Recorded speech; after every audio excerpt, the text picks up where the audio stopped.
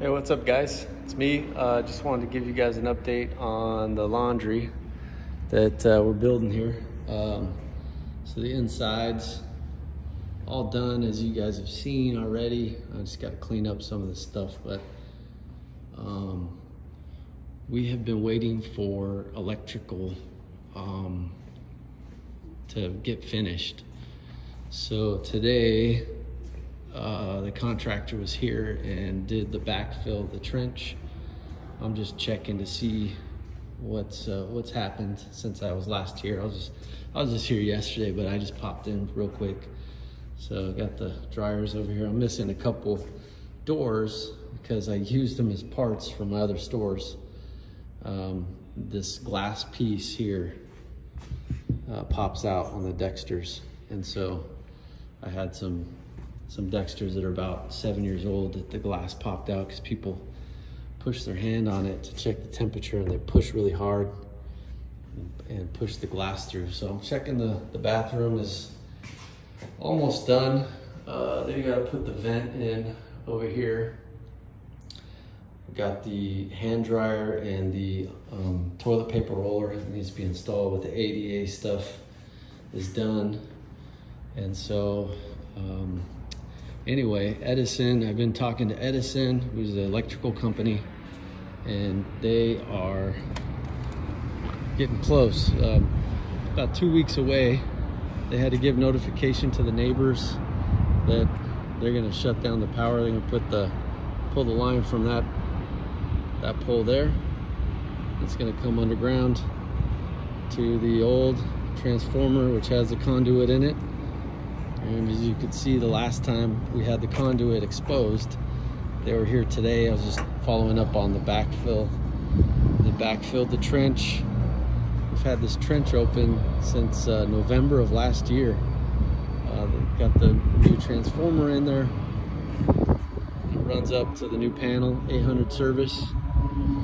I think since last time, we got these put in. Panel, they gave us kind of a tough time with the existing panel, but I told them, I said, hey, that was here before, and it was in the plan. So they let us slide on it, and actually didn't let us slide, they just acknowledged that it was there before. So it's all good. So we're ready to go. 2 weeks away, and then we should have power to the building again. I've been without power since June 15th, and today is September 22nd. So it's been a minute that I haven't had power. So we're getting closer, thank God.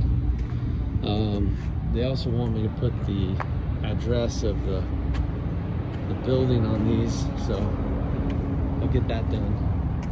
But we're getting closer. Hopefully we'll have this all wrapped up, and the next video I'll be filming with the machines turning, with some clothes in there, these big daddies. So hopefully that'll be the next video. Is this place with lights? Obviously there's no lights, and it's gonna take some time to fill up, because obviously this was not an existing laundromat, so there's no goodwill here. It's brand new, although it's in a very good area with lots of apartments around. I think it will get used and will be up and running almost immediately with customers. But to get to capacity, it takes a few years, but try to get to break even as quickly as possible. That's the goal. And so we're getting close. The first step is to obviously get this thing finished. We're going on almost a little over 2 years now since we got permits.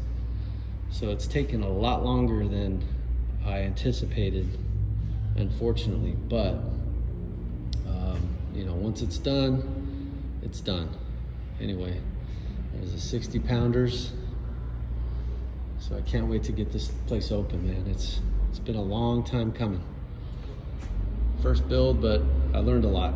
Okay, so anyway, see you guys. Take care.